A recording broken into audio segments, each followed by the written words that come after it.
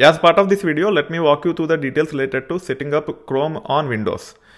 Keep in mind, when it comes to any operating system, there will be a browser. Chrome is Google's product. Chrome doesn't come automatically on Windows-based desktops or laptops. On Windows, you have Edge. Earlier, it used to be Internet Explorer. On Mac, it is Safari. Whether on Windows or Mac, if you want to use Chrome, which is the most popular browser, you have to set up and then only you should be able to use.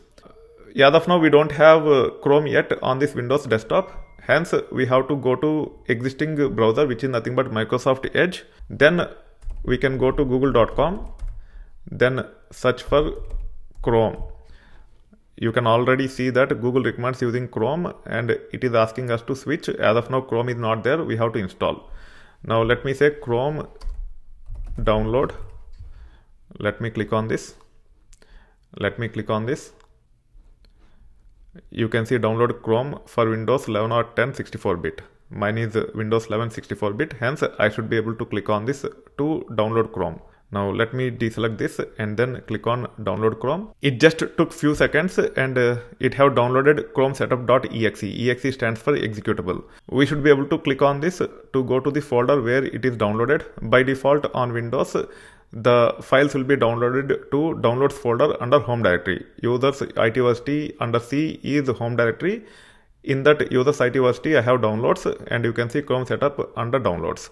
Now we should be able to double click on this. You can see the installation is getting started. Let's make sure we click on this. You can see the installation is going on. We have to wait until installation is fully done. Then we should be able to use it without any issues. Meanwhile, we should be able to close Edge because we are done with the usage of Edge. We just launched the Edge to download Chrome.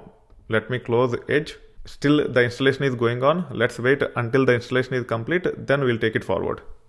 Now the installation is done. Chrome is launched. You can see Chrome here. Let me right click and let me click on pin to taskbar so that Chrome is available here. Also, Chrome is added to desktop automatically. If you wanted to keep it, you can keep it. Otherwise, you can delete.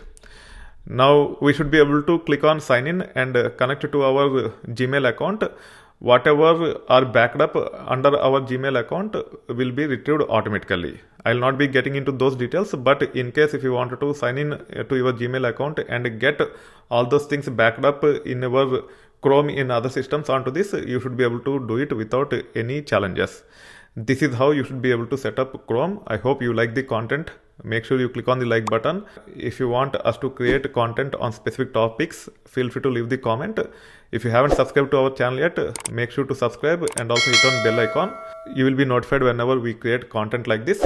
On top of it, don't forget to look at the description for the links to other playlists where we have covered quite a lot of details with respect to improving productivity for IT professionals.